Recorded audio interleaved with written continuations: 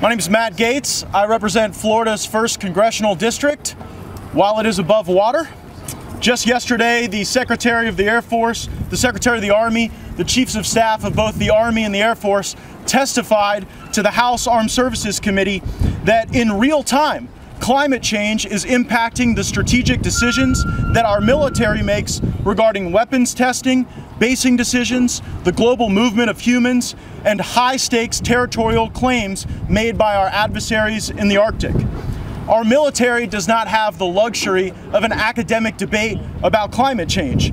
They must respond to the reality that we face today, and so should the United States Congress. History will judge harshly my Republican colleagues who deny the science of climate change. Similarly, those Democrats who would use climate change as a basis to regulate out of existence the American experience will face the harsh reality that their ideas will fail. Today, along with other members of Congress, I'll be filing a Green Real Deal, a common sense rebuttal to the Green New Deal. The Green Real Deal rejects regulation as the driving force of reform and instead unlocks the unlimited potential of American innovation and ingenuity. The question for America is pretty simple. Either we want a bunch of bureaucrats in Washington telling us what we can't do, or we empower American innovators to unlock things that we can do.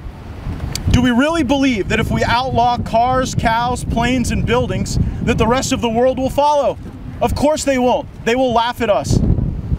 If we outlawed carbon emissions, do we really think that carbon-creating jobs wouldn't just move overseas as they have already done for decades? Is there a single piece of evidence that emerging economies will put off their own economic development for a generation to accommodate an environmental concern, no matter how legitimate? And if we do not reduce global carbon emissions, if we merely export pollution in service of our own virtue signaling, then we will have not done anything real to protect our beautiful planet. Being the world's fool or patsy won't combat climate change.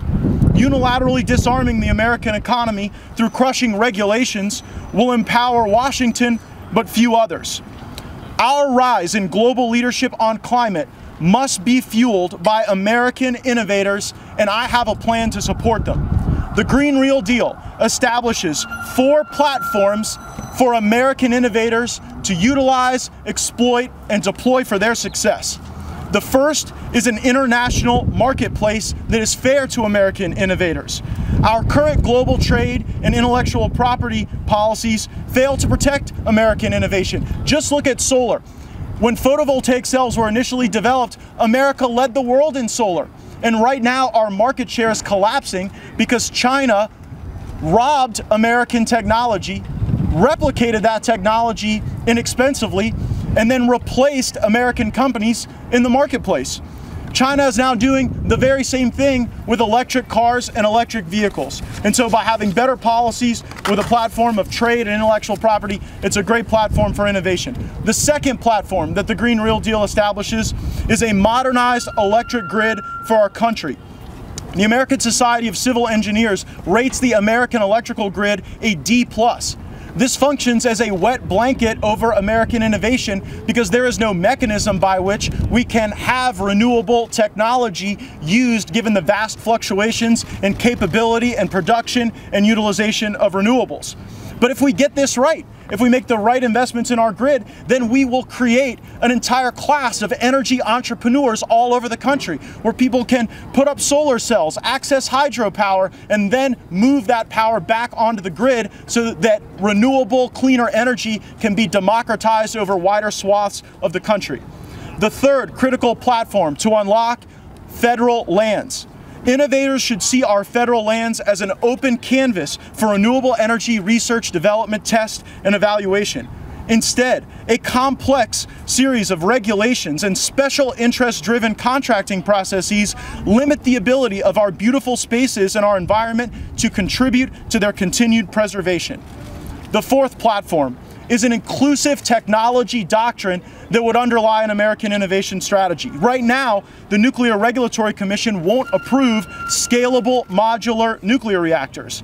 Our agricultural and tax policies don't even contemplate the best carbon capture technologies in the world.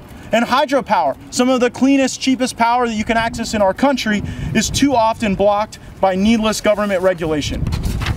The Green Real Deal doesn't tell Americans what they can and cannot do. It doesn't use the apparatus of government to pick winners and losers in a distortion of the private market. The Green Real Deal is a love letter to the American innovator, and it is a real, serious plan to address climate change.